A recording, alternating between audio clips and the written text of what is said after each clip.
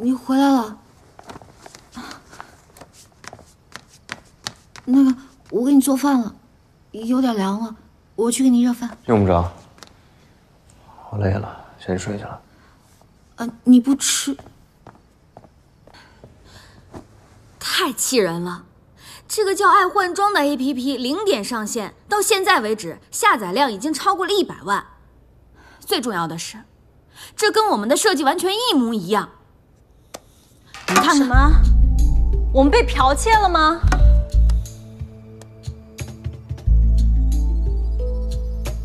会不会是学生泄露出去的？可是我们已经完成了才去学校做的内测呀。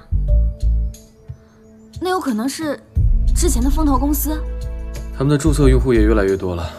一听到这个消息，我马上让查校去调查了，跟风投那边没关系。会不会是我们多虑了？别人也许就是想法跟我们一样嘛。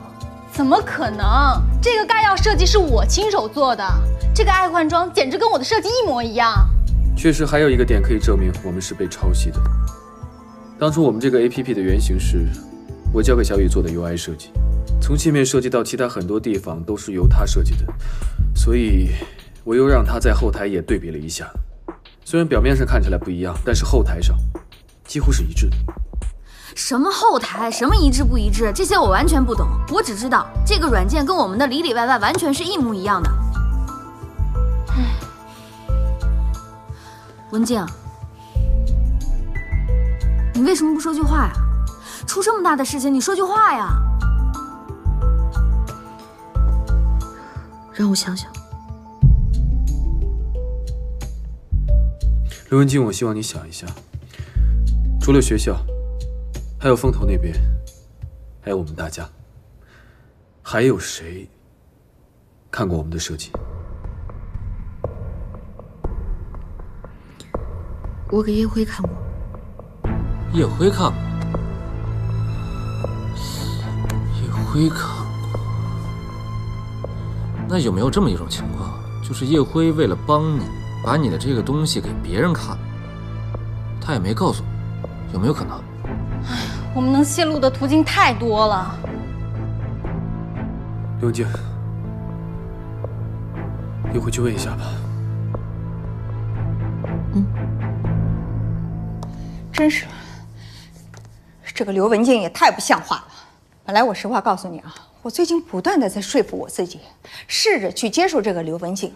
毕竟之前你从来没有带过任何一个女孩到我面前来过，所以我觉得你这小子这次是认真的。既然你这么认真，那我也要认真对待，对吧？没想到啊，他都学会夜不着家了啊！哎，你找的是老婆，不是执行总监。哎，露西亚，你得帮我看着他啊！别让他再见那个刘文静了。呀，妈，您怎么？哎，叶慧，我跟你说啊，我现在真的不是有门第观念。哎，现在咱们撇开门第观念，我觉得那个莹莹真的是不错。那是。你看，他今天给你送吃的，明天又跑来关心你心情是不是好，这样的女孩真的不多了。叶辉，行了，妈，您否定了刘文静，不一定非得再肯定沈莹莹吧？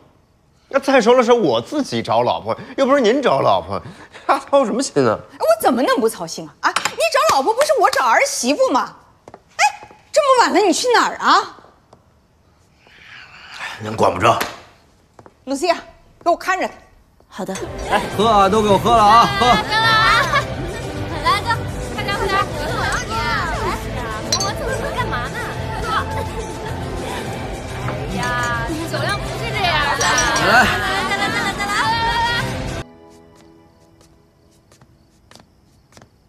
您还知道回来呀？叶辉，你还没睡啊？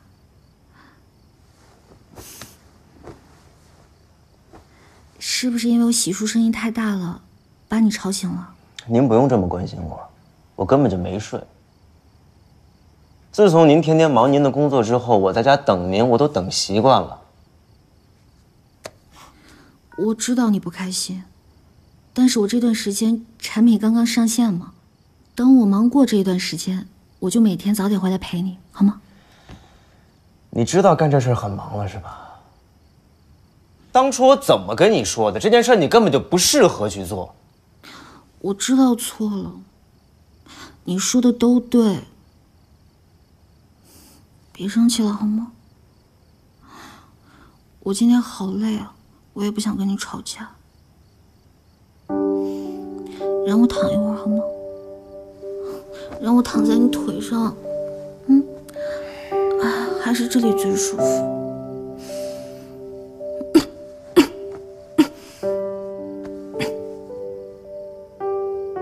你身上怎么这么烫啊？你发烧了？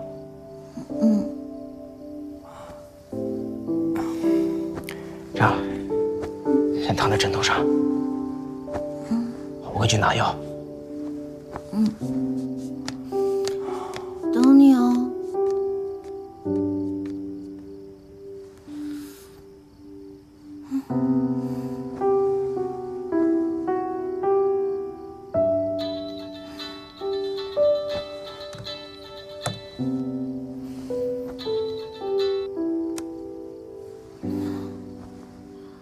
喂，花花。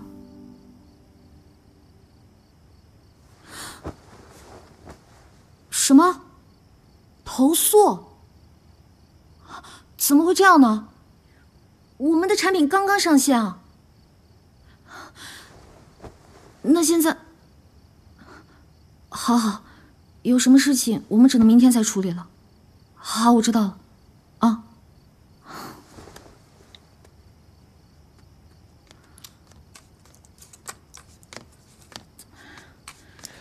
来，睡前先吃2片。叶辉，我的产品刚刚上线就被投诉了，好多客人说穿了我们的衣服过敏了。你快告诉我，这种事情到底该怎么解决啊？我们现在口碑特别差。能不能不说这件事儿了？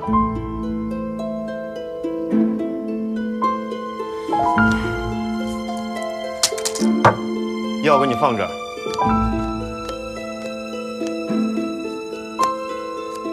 我去书房睡。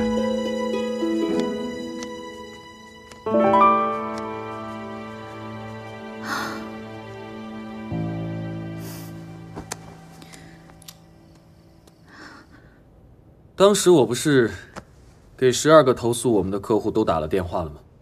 其中的11个人态度还不错，他们接受我们的退款或者是其他形式的一些补偿，但有一个人，他就很奇怪，他既不接受我们的退款，也不接受我们其他任何形式的补偿，他仿佛就是在跟着我们对着干，这就引起了我的怀疑。于是呢，我就顺着他的收货地址去找他。当我到了那儿，很不巧他已经搬走了，但还好房东还在，我就以朋友的名义让房东跟我说了一些有关于他现在的信息。房东告诉我说他是一个培训机构的导购，并且还透露了说他从来没有见过有人交了半年的房租还有押金，就这么只住了1个月就走的，这就更让我怀疑了。于是我就顺着房东给我的地址，我再去找他。这次我找到了，我敲开门，我跟他说明了我的来意，他啪就把门关上了。在那一瞬间，我非常确定他心虚了，于是我就顺着这股劲儿，小小的吓了他一下。我说：“我知道你是谁，我也知道你在哪儿工作，你之前所做的一切都是对我们公司的商业性诽谤，我可以追究法律责任。”在我的不懈努力下，他终于承认了是他做的。而且，我还引诱他说出了他的背后主使人是谁。谁啊？刘文静，你认识啊？谁啊？沈莹莹。沈莹莹是谁啊？把你们老板叫出来。你说刘文静找他。他不在，你有事跟我说吧。不在？怎么可能？你还是把他叫出来吧。他真不在，要不您先回去吧。沈莹莹，您别喊了。沈莹莹，哎呦，我这儿还有客人呢，小姐。你再沈莹莹喊我得叫保安了。沈莹莹，你先下去忙吧。好。呀，文静姐姐，我没时间跟你绕弯子。我绕什么弯子了？为什么要抄袭我的 APP？ 姐姐真是心直口快，跟我真的很像。但是为了叶辉哥哥了，别说你俩没结婚，就算你们结婚了，我也可以一直追他。你知不知道，你的这种小聪明，在我面前就是3岁小孩子玩的小把戏。你以为你这样做，叶辉就会喜欢你吗？他只会对我越来越好。你别管我用什么把戏了，那是我的事儿。但是你说我抄袭，我可不认啊！因为你那个共享衣帽间的点子，根本就是叶辉哥哥亲口告诉我的。而且上次我去你们家给他送吃的，你正好不在，叶辉哥哥就直接把你的概要设计和页面设置都拿给我看了。我想，既然都给我看了，应该也不算是什么秘密吧？那既然是白给的，为什么不能用呢？你觉得我会信你吗？真不巧啊，上次我去找叶辉哥哥的时候，刚好刚开完会，我录音还没关，要不要拿给你听一下呀？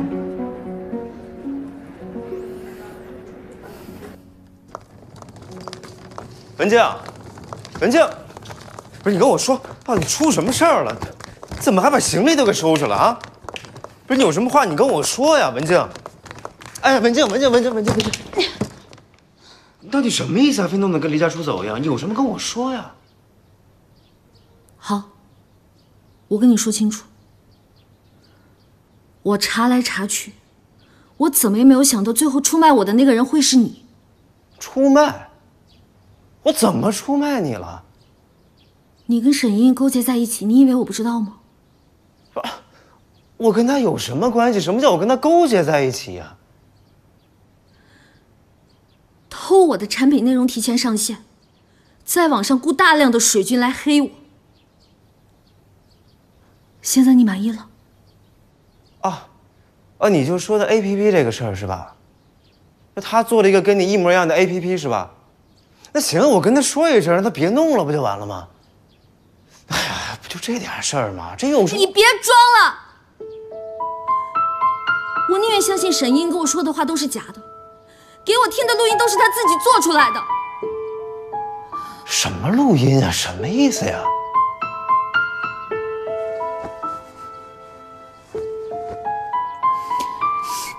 自己听。文静姐是不是在开公司啊？好像是吧，什么共享衣帽间什么的。她好像找人投资，可是失败了。哎呀，我以为多大事儿呢？你看你大惊小怪的这样。哎呀，你要真觉得这 APP 那么重要，那这样，我给你再投钱，咱们重新再做一个比它再好的。让那些水军无话可说，没法黑你的，多大点事儿啊！行了，别闹了，把行李给拿走，根本就没多大点事。你到底知不知道我们在聊什么？不就聊的 APP 的事儿吗？非得弄个那么大动静干嘛？我给你做一个最好的啊！我还有技术员，我还有钱能给你投资，你还有什么想法？你有什么想法你都能实现。哎，文静，文静。我跟你道歉，都是我不好。我之前不应该这么不在乎你的感受，我是真的不知道这个 APP 对你来说有这么重要。我觉得咱们俩也应该冷静一下。想冷静，你在家里冷静啊！你这弄着那么堆行李要干嘛？你要去哪儿啊？你这是？你让我走。哎呀，你别走，我求求你，咱们好好的好吗？啊！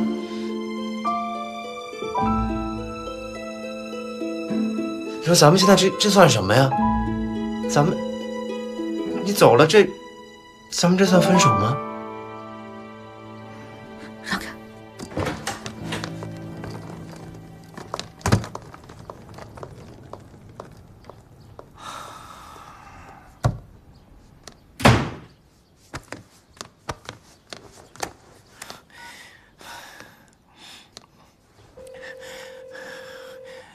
沈莹莹，你脑子有病吧你？你别给我装傻，给我滚！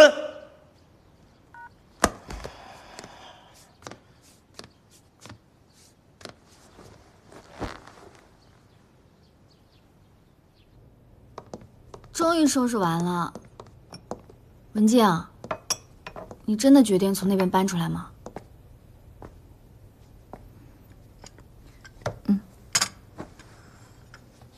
那你就这么轻易的放过沈莹了？为什么不告他？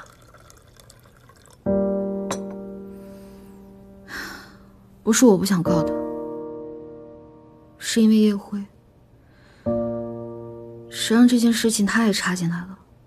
叶辉是名人，如果我告了沈莹莹，沈莹一定会闹，到时候记者媒体就会把叶辉爆出来。我不想让大家最后都很难看。真想把你这句话录下来丢在他脸上。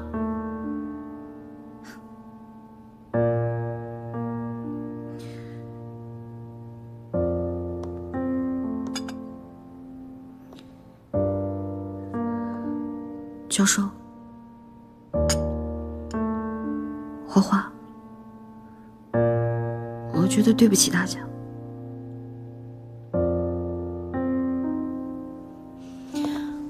别自己瞎琢磨，会过去的，一切都会好起来的。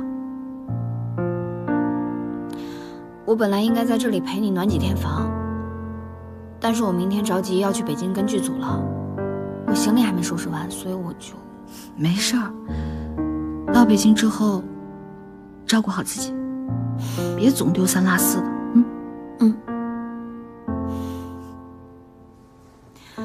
不过话说回来，你在叶辉那里住了这么长时间，你怎么所有行李加起来还没有我一趟出差带的多啊？有时候，我觉得买那么多东西没有用。到搬家的时候，反而成了负担。你早就想过会搬出来啊？我没有想过，我也不知道为什么自己会这么做。也许我在心里就没有觉得我属于那儿吧。老板，有人来找你。我不是跟你说过吗？别告诉别人我在这儿。是太正。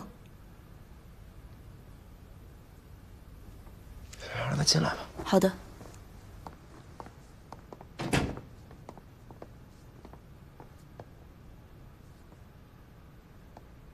哎呦，至于吗你？你跟被拔了电池似的啊！不就是刘文静搬回家了吗？你过去20几年，你不是自己一个人住得好好的吗？怎么现在就不行了？你看看你那样。只要时间够久，新欢够好，我保证你能满血复活。时间呢，我是没办法了。要不，我帮你找找新欢。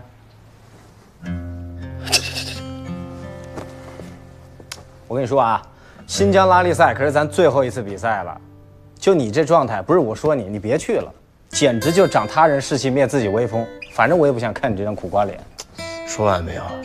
说完赶紧走，别耽误我在这歇着。我有正事儿呢。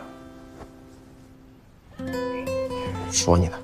受微微所托，问你今晚的慈善晚宴，纵横地产举办的，你去不去？啊，你就看我这样，像是去晚宴的。我猜也是。你看，你又把自己的主场拱手让人，你就便宜叶冲那小子了。我真懒得说你了。行，你接着睡吧啊，我走了，回头再来折磨你。哎，等等，哥仔，今天你代表我去一下，那边有什么事你跟我通个信儿。你又变相骗我加班是不是？不是跟你说了去一个，你看你去你走。我上辈子欠你我，真的是。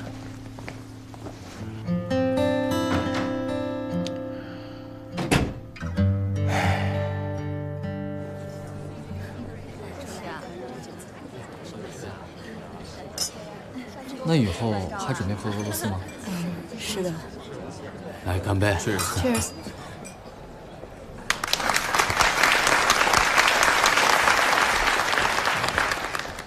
大家好。瑞来集团的目标一直是希望成为具有社会责任感的企业。我的父亲也一直认为，社会回馈于他的，他也终将回馈于社会。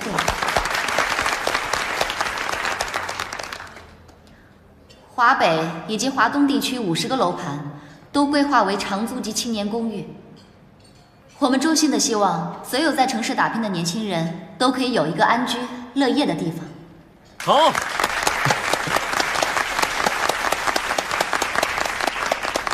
接下来，请大家好好的享受晚宴，谢谢。薇薇，刚刚讲的特别棒，我觉得徐伯伯说的理念很前卫。马屁精！你说什么呢？小鬼，你懂不懂礼貌？薇薇的名字是你能直接叫的吗？我叫怎么了？那是因为薇薇年轻漂亮。有些人明明有点家底儿，却老爱给别人当跟班儿，在人家身后摇头摆尾的。你说你图什么呀？我那叫合伙人，不是什么跟班儿。你嘴巴给我放干净点。不过有些人从出生开始就名不正言不顺的，想要什么东西呢，就只能靠抢，也谈不上什么素质，对吧？叶冲，我跟太正有些事要聊。有时间在这站着，你能不能好好去挽救一下你负责的项目，别老让叶辉给你擦屁股，行吗？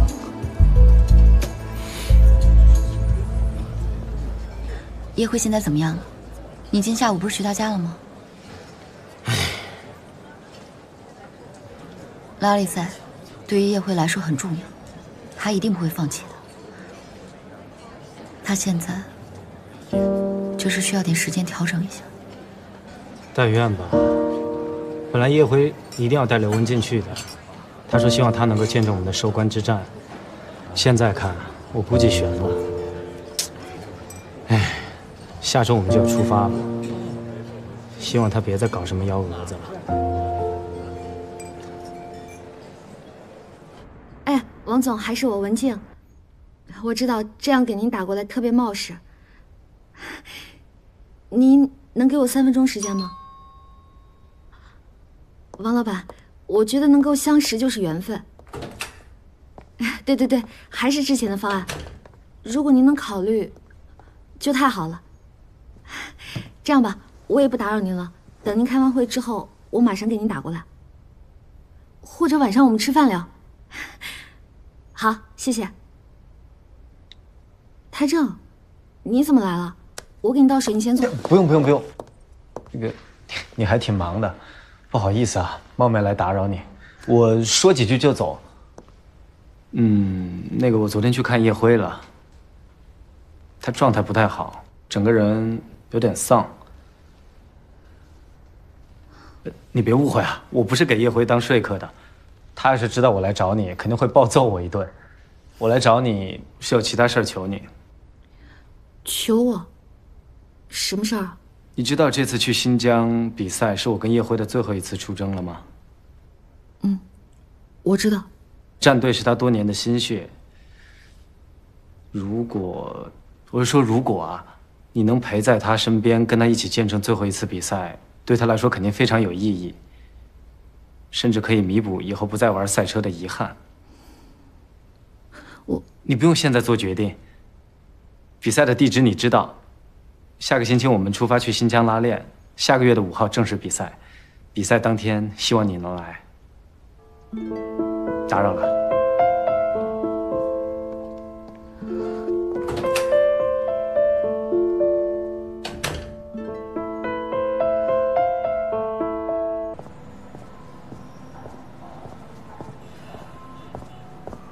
走啊，走啊。兄弟，凡事不能做得太绝啊，给大伙都要留口饭吃。我不懂你什么意思，你是指……你慢慢就会懂的。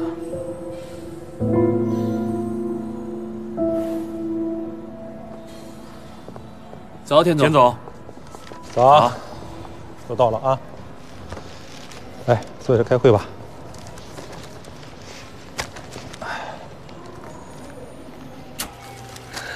哎呀，小心，慢点。薇薇来了。是啊，我爸一直说要来看您的，但是刚才医生说了，您现在身体啊还不能见太多的客人，所以我就自己一个人啊先来看看您。老徐的身体还好吧？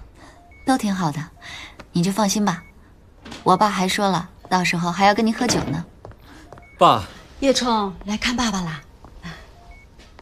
啊，你不好好在圣谷上班，到这儿来干什么？不，我来肯定是有事儿吧？啊，叶伯伯，我看到您身体大好了，这我就放心了。这样，等改天您身体差不多恢复了，我再来看你，到时候好好的陪您聊一聊。好。那我就先走了啊。那我就不送了。哎，您躺着。再见。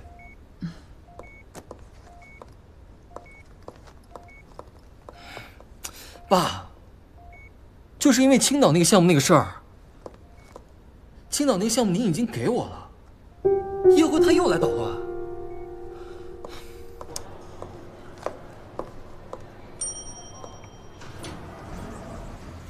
叶辉，薇薇，你怎么来了？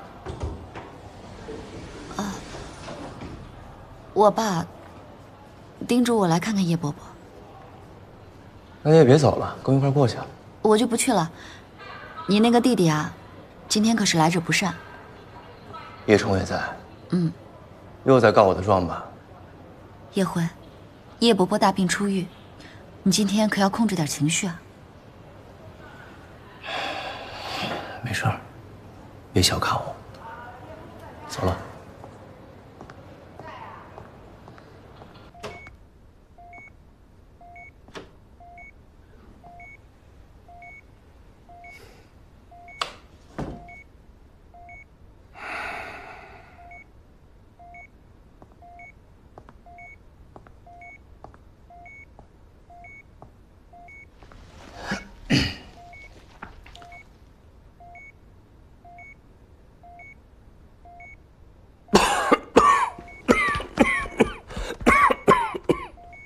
把花拿出去。啊，好。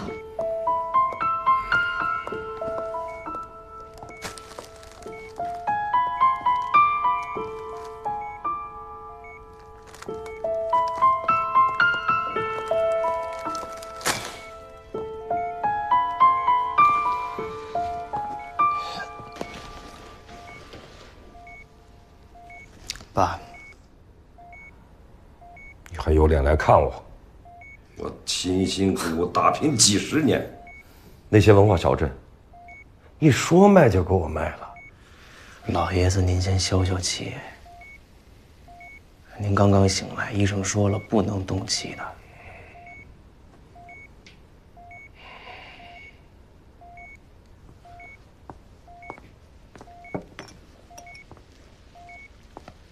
我也不像原来一样像个小孩了，我都知道我在做什么。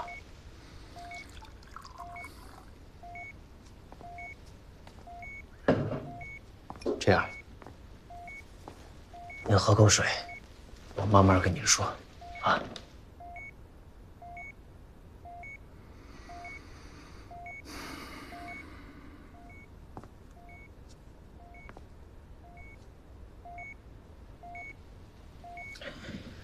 您还记得小时候，我看您跟叔叔们下象棋，您就跟我说过，下棋要走一步，看三步。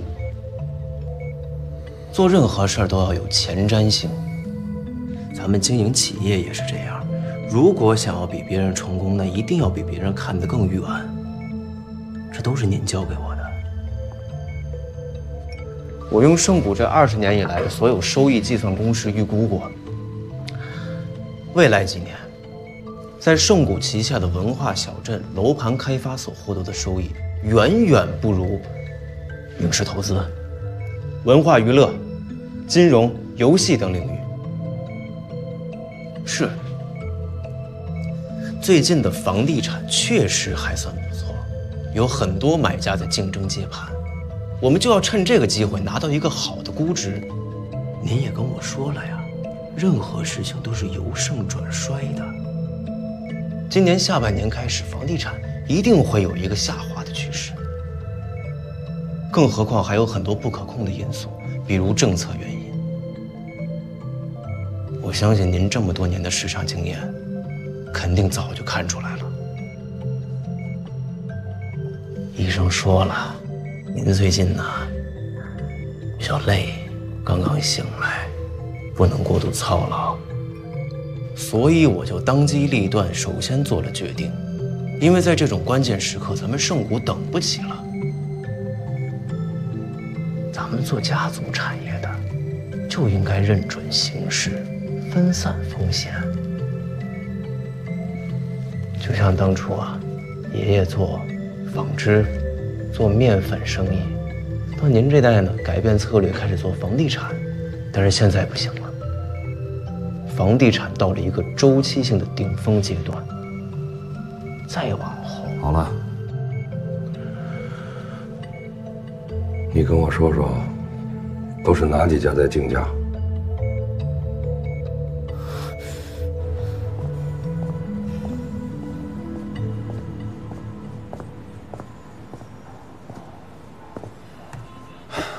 怎么了？找我什么事儿？我希望你辞职。为什么？你的加入啊，让公司元老们，包括我，都很难做。所以你们觉得你们有很大的压力，全都是因为我吗？那如果我说不呢？好，那我就实话实说。我们查你不是1天2天了，你在公司为你的朋友们私自操作股票账户。作为基金经理，你这样做是严重违反公司规定。根据公司规定，投资管理人员不得直接或间接地向其他任何机构和个人进行投资活动。单就这一点，就足够让你失业了。我让你辞职啊，是给足了你面子。哼。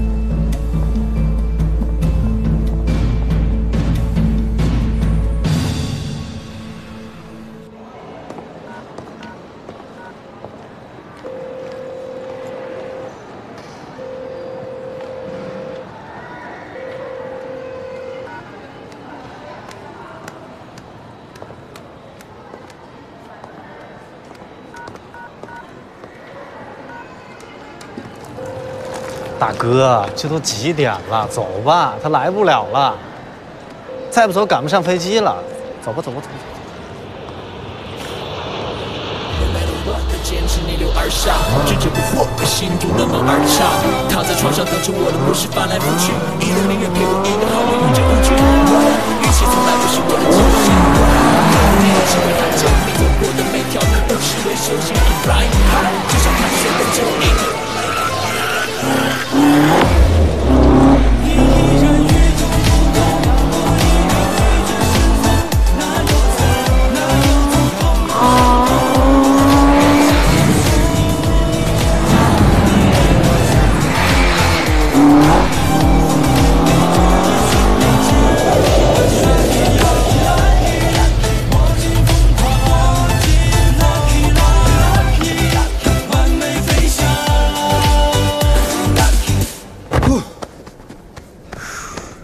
怎么着？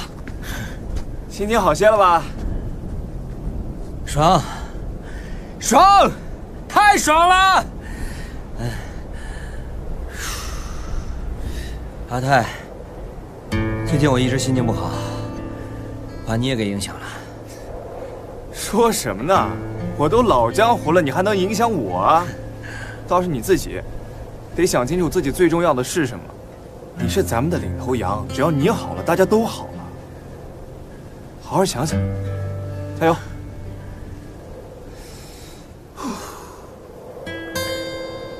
兄弟，谢谢你啊，陪我出来散心。跟我客气什么呀？走吧，走。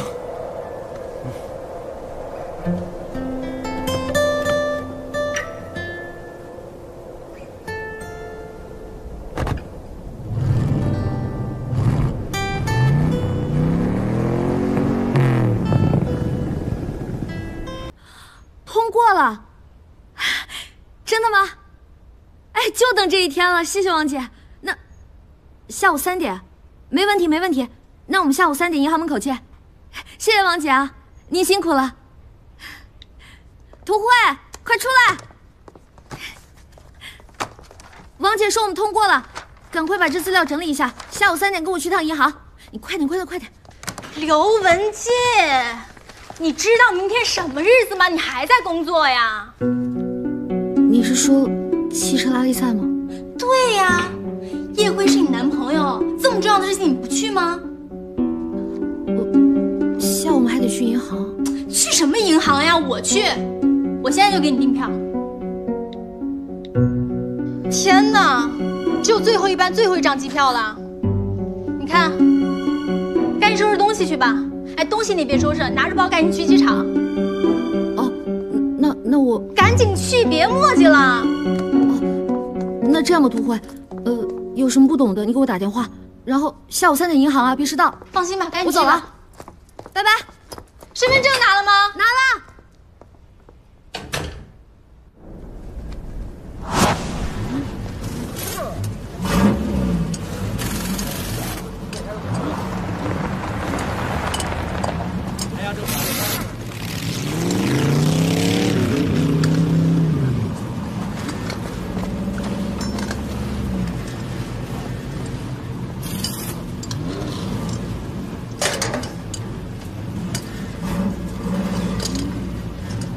都检查过了啊，这儿让我看。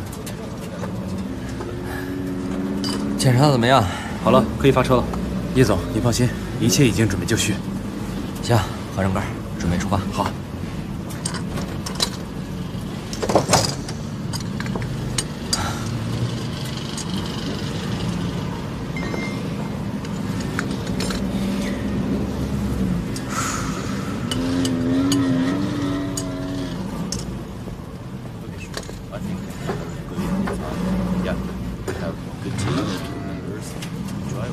这位置是不是要注意一下呀？有点问题。知道了，那我到这儿的时候注意一下。行。研究的怎么样了？没什么问题。行，准备发车吧。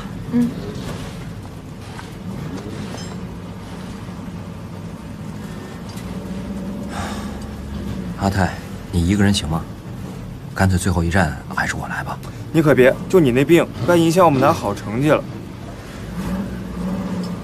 行，那我就在终点等你，一定要注意安全。放心吧，我多稳呐！哎，对，别太稳啊，都等着你拿成绩呢。你就踏实待着，等着我给你准备的大礼包。礼包？叶辉，哎，外面有个女的找你。女的？啊，说是从上海过来的。哎，挺漂亮的。大礼包来了，说到就到。刘文静。行，小子真有你的。哎，走走走走。谁呀？走。刘文静，刘文静，你招谁呢？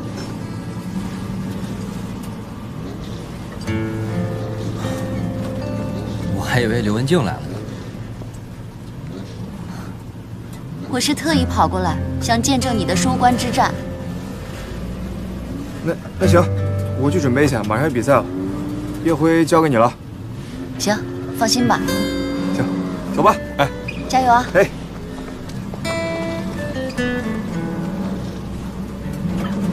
怎么着？我来你不高兴？没不高兴，我当然欢迎了。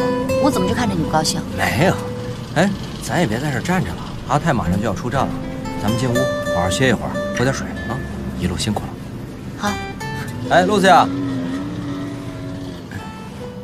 行李交给他了。交给你了，谢谢。好的。累不累啊？还行。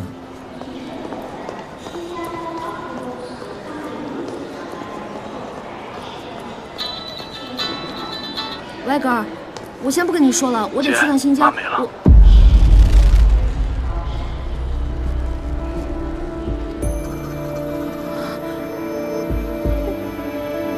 我马上回去。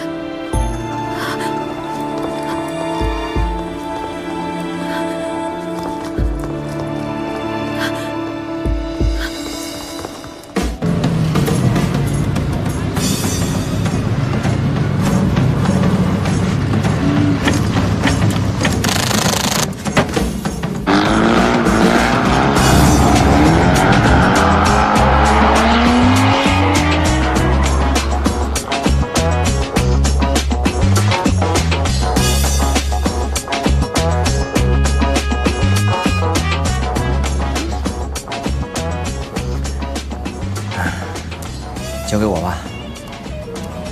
之前都是咱们俩配合，这次你一个人出战，我还真有点不放心。放心吧，你有什么不放心？自己一个人啊，注意安全。好。这路上风沙大，一定要听好领航员的话。跟原来一样啊，马马虎虎的，总得让我帮你整理整理，是不是？好了，出发吧。一路平安。终点等着你啊。OK。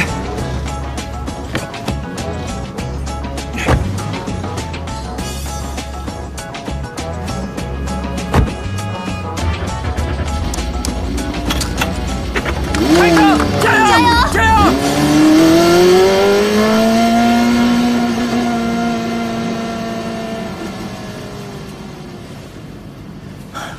我这心里怎么这么不踏实？放心吧，没事的。回去看吧。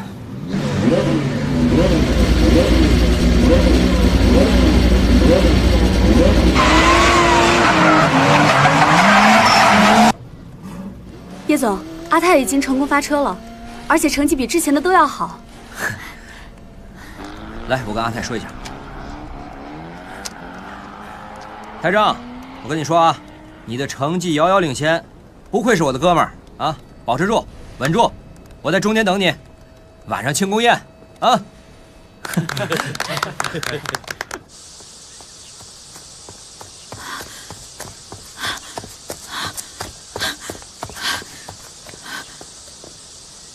姐，妈没了。喂？什么？叶总，对讲有消息了。喂，哎，领航员，怎么样了？怎么样？叶总，阿泰出事了。阿泰出什么事了？我们的车陷入泥里，但是泥太深了。我们做牵引的时候，脚环突然断了，打到了阿泰的头。不是，阿泰他人怎么样？安全吗？已经通知大会派救援队过来了，但是现在的路况，我怕阿泰会撑不住啊。你这样，继续跟大会联系，我马上过来。出什么事了？你在这等着，我过去一趟。哎，叶辉，走。医生，医生，医生，护士，医生，阿泰，坚持住，医生，一定要救他。阿泰，你一定会好起来的。阿泰，你坚持住。阿泰，坚持住。你冷静一下，先生，冷静一下。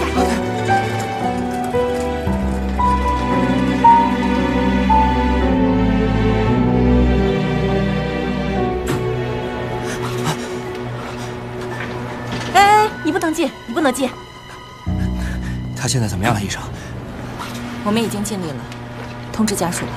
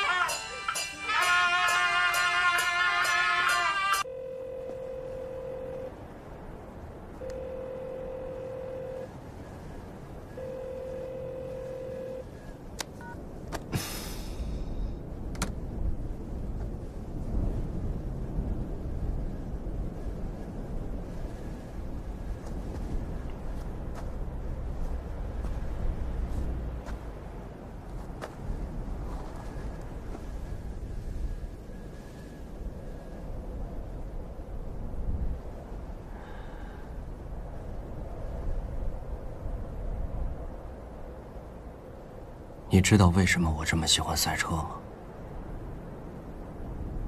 因为不可预测。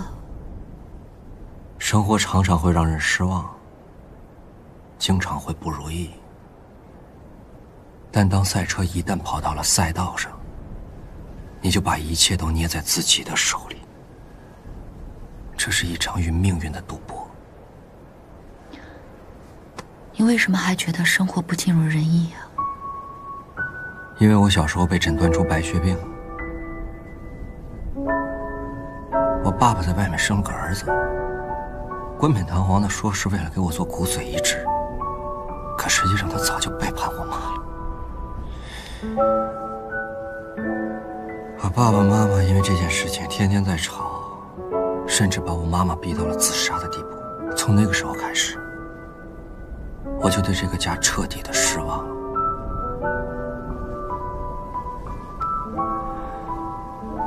你当时一定吓坏了吧？只要我害怕的时候，我就去找泰正。他能带我玩一整天的卡丁车，他就想着办法逗我高兴。每次我哭着哭着就笑了，笑着笑着又哭了。我之所以这么爱赛车，就是因为泰正。所以从那个时候开始，我就下定决心一定要做一名赛车手。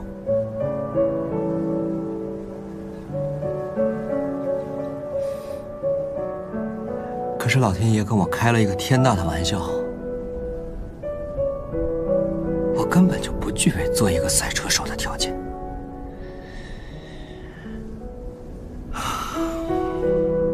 其实我根本没有得什么白血病，我得的是爱丽丝综合症，会丧失对距离和方位的判断。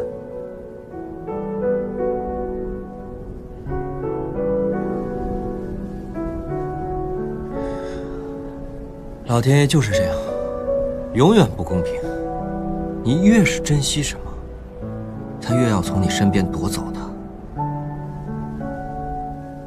首先是赛车，然后是爱人，现在轮到了泰正。可是泰正他不一样。泰正他不光是我的合作伙伴，他还是我最好的兄弟。我这辈子可以不去赛车，我可以永远不玩赛车，但是我不能没有泰正。你知道他对我有多重要吗？他对我来说就像是我的左膀和右臂一样。这些都是我的错，都是因为我。要不是因为我生病的话，要不是因为我的问题，泰正就不会替我出发。都是我的错，是我害死泰正了。不然的话，死的就不会是泰正，死的人就应该是我了。叶辉，这不是你的错。赛车有时候确实可以让你不顾一切的投入，可是有时候你要学会面对那种激情的代价。你是因为喜欢才选择的这条路，你要有勇气去面对它。薇薇，我现在还有什么勇气呢？面对我自己的生活呢？我该怎么去面对没有泰正的生活呢？我又该怎么去承受现在的这一切？我不过是个自负的懦夫，就是因为我的自负，我害死了我最好的兄弟，我失去了我的爱人刘文静，我什么都不是，我什么都做不成了。可是你说过，赛车是不可预测的，就像咱们的人生一样，不管发生什么，我们都要有勇气去面对。你说过想找到一起陪你看星星的人，我不管这个人是谁，但是只要你需要我薇薇随时随地都能出现在你的身边。打起精神来也会有我在呢。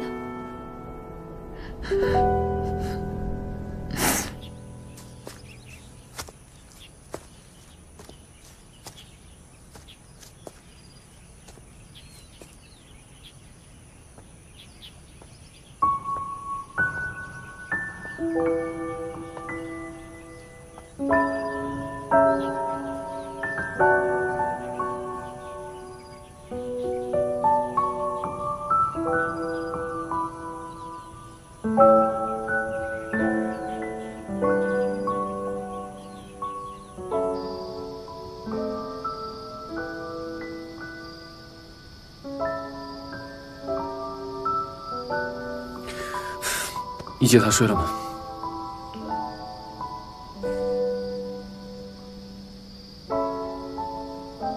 我姐这回看来是真不打算回去了。这样也好，我们姐弟几个在一块儿，妈也放心。哥，你不得回去工作吗？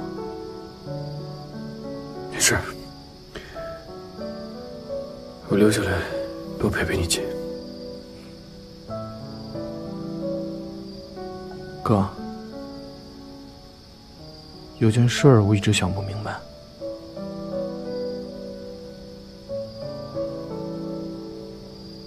你说吧。妈还在的时候，我们去上海，住的是叶辉家的大宅子。然后爸妈说他是姐夫。现在我家出事儿了，过来陪我姐的人却是你，我有点搞不清楚了。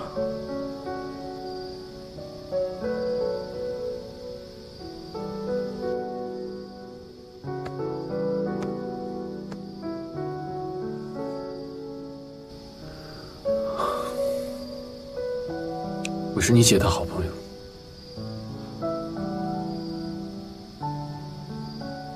我替我姐谢谢你，我替我家谢谢你。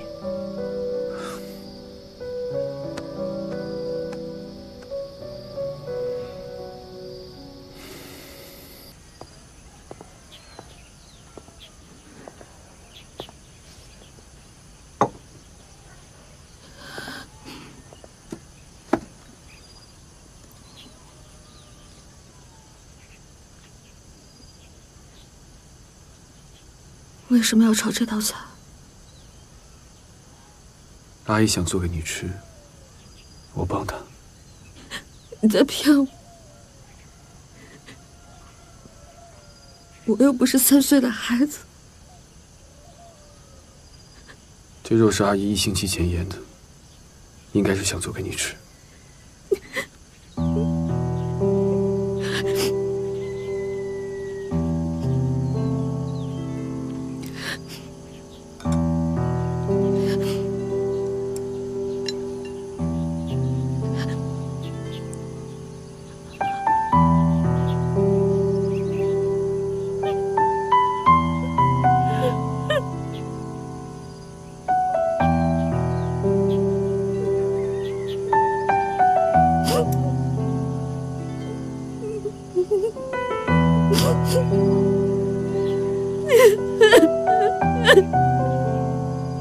刘文静，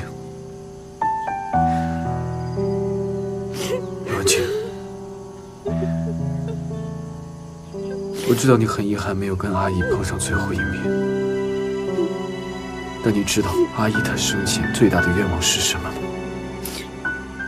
她希望自己可以照顾好你，她希望你可以好好的生活。可你呢？你看看你之前的样子，你这样阿姨看到会高兴吗？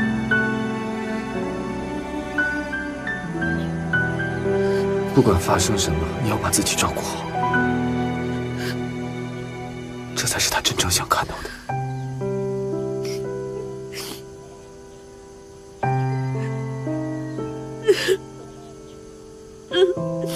我想的，我想的。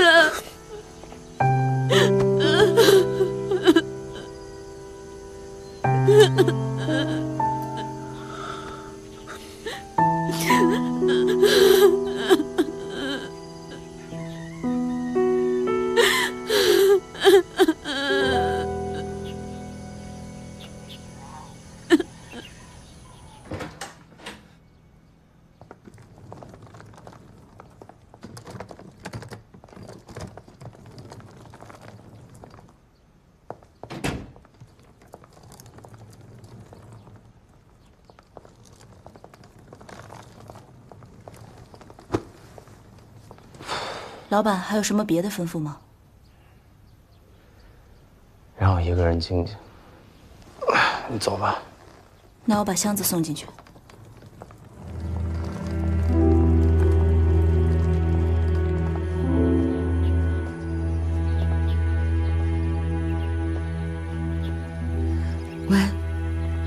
哪儿呢？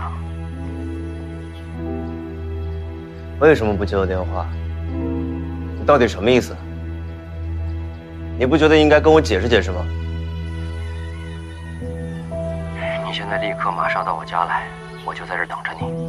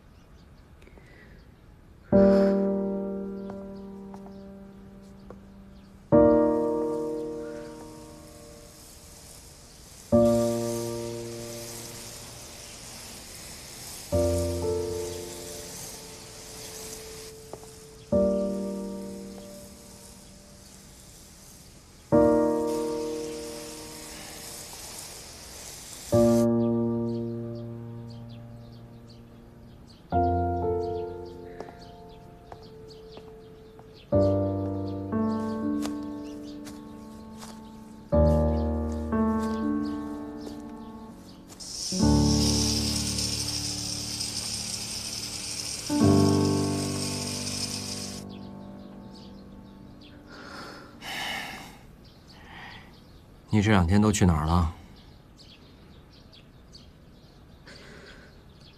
回老家了。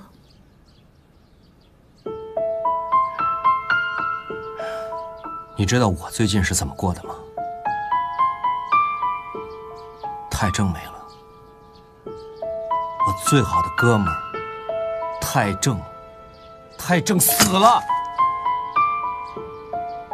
我眼睁睁地看着他死在我的面前，我什么都做不了。在我最需要你的时候，你在哪儿呢？我最喜欢的比赛，你可以不来看。但我最难过的时候，你呢？你为什么跟我玩失踪？我欠你什么了？你凭什么这么对我？我不就是耽误你的创业大计了吗？我不就是耽误你大展宏图了吗？你怎么能对我这么铁石心肠呢？我以为你是一个外冷内热的人，可我没有想到你是这样一个人。你为什么要这样呢？你为什么要这么冷酷无情呢？你说完了吗？我没想到你见到我是这样的情绪。我不想解释什么，我来只想跟你说2件事。我妈前几天去世了，还有，我们分手吧。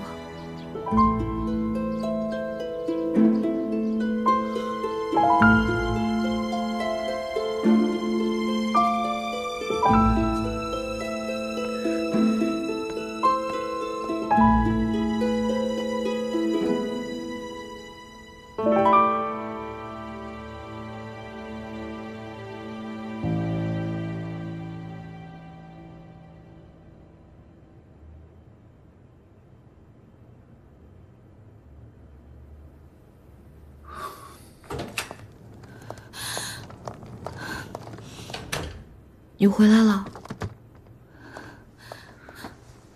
出了这么大的事儿，你怎么不跟我说呀？没事儿，真没事儿。你又没事儿，什么事儿到你这都没事儿。你什么性格我不知道呀？什么事儿都要自己忍着是吧？你是铁打的是吧？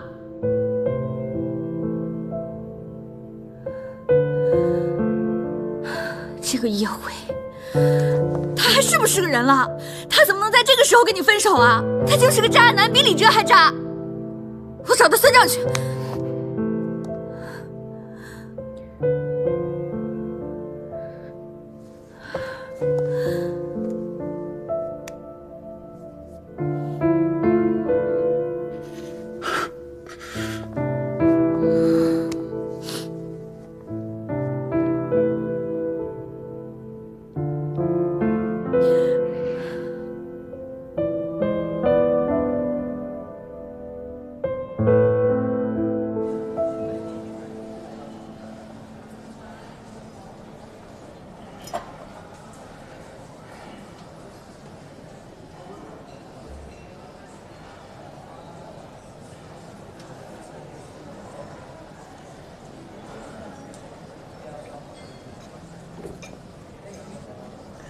帮我换一款红酒。我们这还有天鹅庄的酒，您要不要试一下？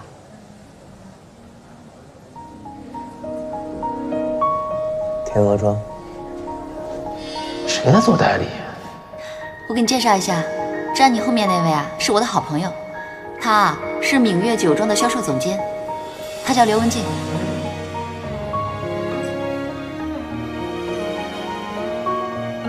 你卖的？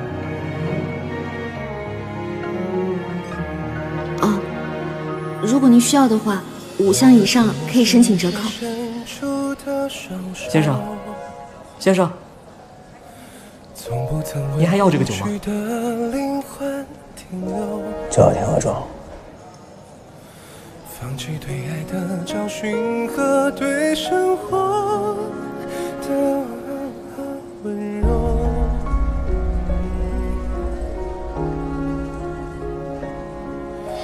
岁月是躲在你身后的小偷。我觉得挺好吃的。你别吃了，别吃了，这么咸你都吃得下去？经历过就算无法拥有，是否就足够？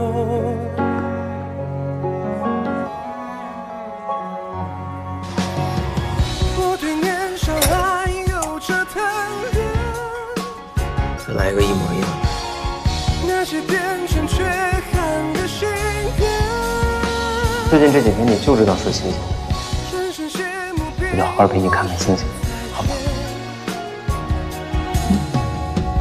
最美好的留给了时间，不图一生变幻的心愿，只要来过就放肆装点。绽放不是烟火的终结，化成灰烬代替我冒险。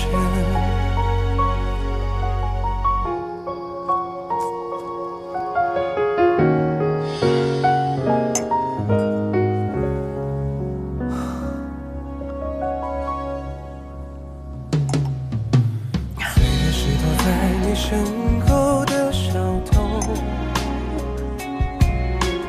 叼走爱哭的眼，爱笑的脸孔。离婚，我才不会相信你的甜言蜜语，我根本就……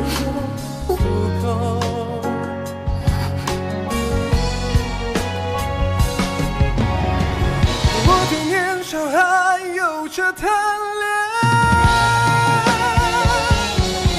那些变成缺憾的心愿。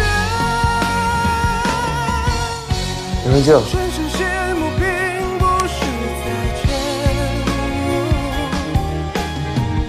最美好的留给了时间。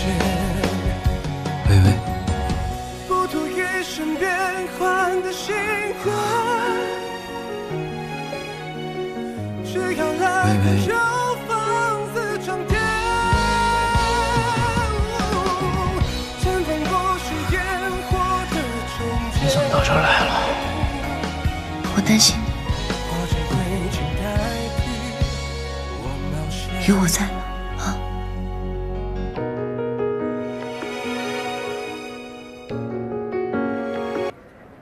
其实也没什么，今天约你出来就是想知道，1年没见了，你过得怎么样？我已经开始重新创业了，还是做新的 APP， 跟涂慧一起干。现在呢，我们俩兵分两路，他在宠物店打工，我呢就在这个咖啡店打工。你们要做一个 APP， 你是在这儿打工，为什么呀？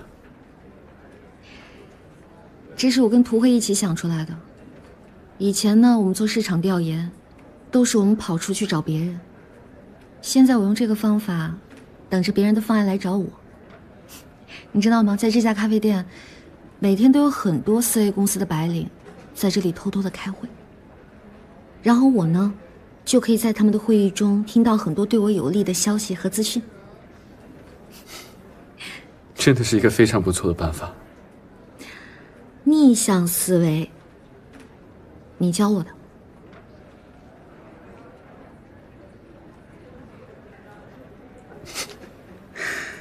那通过这样的一个市场调研，你有没有获得什么灵感呢？目前对我最大的困扰呢，就是灵感太多了，不知道该如何选择。你知道我怎么想的吗？现在市场上其实已经有很多人把目光聚焦在多媒体这一块了，所以要想真正做到脱颖而出，竞争非常激烈。我知道你在担心什么。你觉得现在不是最好的时期了，因为有太多的人在做。你想要提醒我，但是我还是不想要放弃这一块，因为我有过失败的经历，我更想要重新开始。我很坚定，我想要把它给做好。我就知道你不会放弃。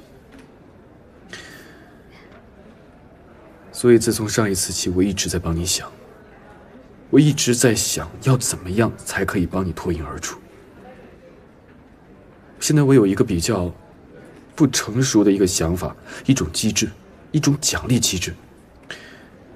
就像领红包一样，我们来负责这一部分的投入，将其作为宣传，在 APP 内让用户自行进行发酵，帮助我们宣传。虽然现在市面上已经有很多这一种类似的奖励机制，但我觉得它们还不够完美。只要我们换一种算法，我们应该可以做到脱颖而出。教授就是与众不同，总是有那么多新奇的算法，还有想法。不管你需要或是不需要，我都会竭尽全力帮你，你知道的。谢谢。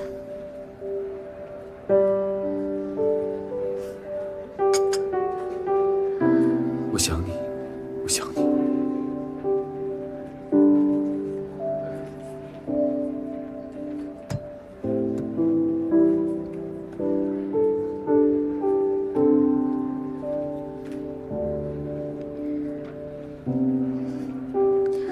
尝尝这杯咖啡，是我煮的。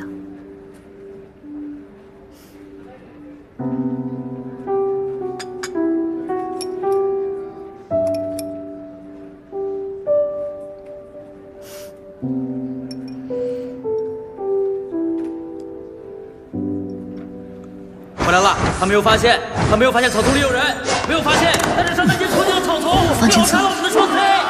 哇，这种情况下，这是一波双杀，那这样的话辅助都输掉了。张哥怎么样了？不太好。残次的辅助还在逃，但是还是被战士一击终结啊！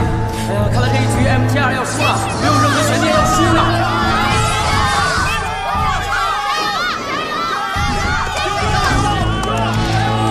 我们朋友说 MTR 不能输，但是这里 SU 这波零换3打得太漂亮了。MTR 的水晶看来是不忘了，放轻松。SU 战队的强攻，我相信 MTR 一定会赢。我相信 MTR。好的，这里是 MTR 最后的机会，最后的机会，辅助一个闪现，对准墙成功距离太远。哇，他守住了，他守住了。你看有没有机会？有机会，已经减员2人，但是自己的队友还有几秒钟的复活利用，有机会，有机会。能赢，有机会 ，double kill，triple kill，triple kill，好，这也被我打完了，好样的，好样的，好样的，都是好样的，好样的，厉害厉害，好样的，来，陪我见证这一刻。我都说了，你是最棒的。